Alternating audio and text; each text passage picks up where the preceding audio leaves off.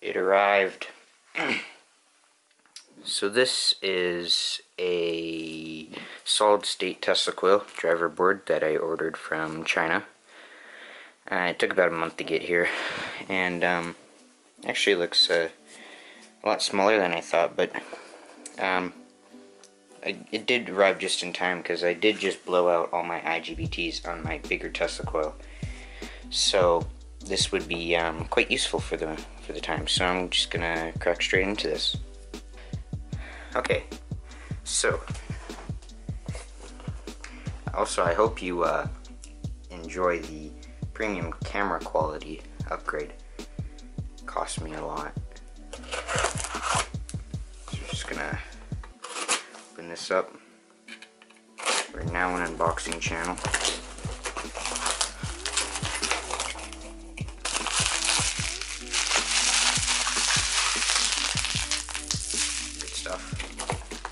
Okay, here it is. Pretty well packaged, it looks like.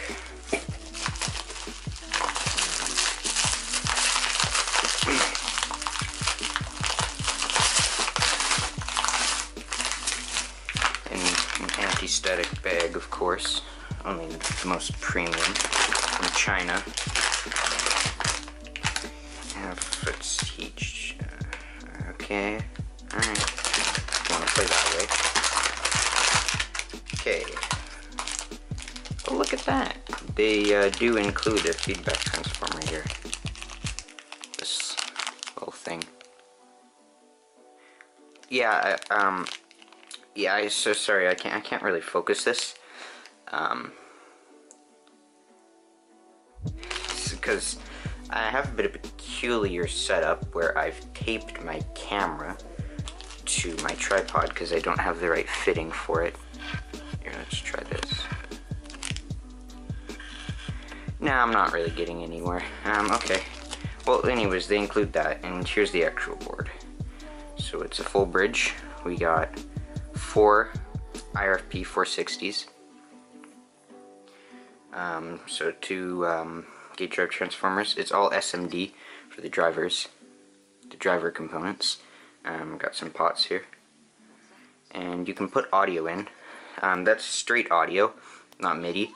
So I'm guessing this is gonna be constant wave. But these are duty cycle and frequency controls. So I could modulate it that way. Got a fuse holder here. This is voltage in, so that's the input, and this is out to the primary, and this, I believe, is feedback. Okay, let's get it hooked up. So the first step is going to be getting power to it. So I'm going to use this jumper right here. Well, not jumper, but connector. This is for high voltage input. So God, this camera really, I untaped it, but it still is not very good at focusing. Or maybe I just don't know how to use it. Alright, well, anyways, I'm going to be using this. It does have a barrel jack over here where you can use 12 to 24 volts. But I'll be using this one. But currently my power supply is broken. So I've had to come up with a solution. And this is my solution. I have my variac here. And I have it going through a full bridge rectifier. I also blew my full bridge rectifier, wherever that is. I don't know where it is right now, but I blew it. So I could probably find a higher power one, but I didn't bother. These are just some diodes that I twisted the leads on, and it works well enough. I just put a capacitor across there. Now if I turn that on, turn the variac on, turn the variac up, the voltage goes up, and it works well. And sure, how about we just Okay, that wasn't very much. Usually it's bigger, but yeah, it's a tiny capacitor. But this will work properly and give me the right output power. But these are 1N4007 diodes that can only do 1 amp, so I can't push more than 1 amp. That's why I should probably have like a module full bridge rectifier. I had one of them, I blew it. I still have more, but I gotta pull them out of boards and whatever, and that's annoying. So I'm just gonna get it hooked up to power, and we'll go from there. Okay, so we've gotten somewhere already. I've identified that the driver does in fact work, as we'll plug in 9 volts DC. You can see that is a blinking light. There we go.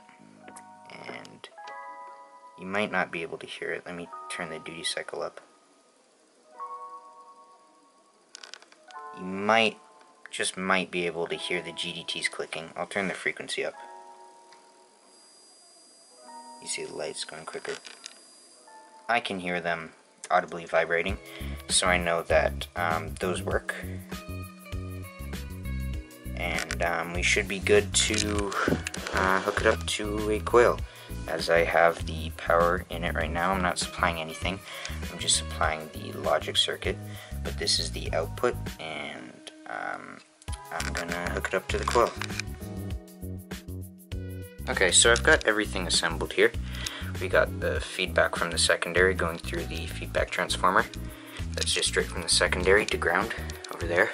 And power, I'm putting about 80 volts max. That's what I've put in already. And let's try it out. So there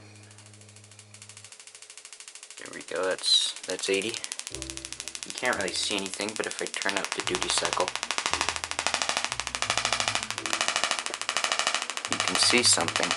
And this damn camera won't focus. There it goes. Come on. Anyways, turn the duty cycle down. Turn the frequency up.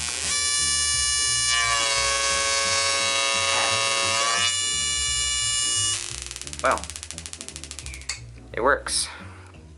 Now I'm gonna switch out the coil for a smaller one, and we can test that.